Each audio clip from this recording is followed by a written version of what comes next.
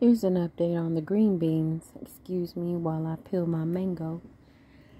It's been about a week, and as you can see, there's olive oil that fell, like, seeped through the plastic. This is completely sealed, but to the touch, there's oil here. So it seems that plastic is a very bad idea. However, the green beans are still good. They're not molding, they're not wilting. They look just as good as when I put them in there in the first place. Yeah,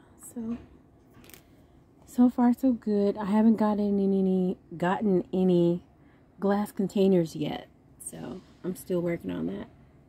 All right.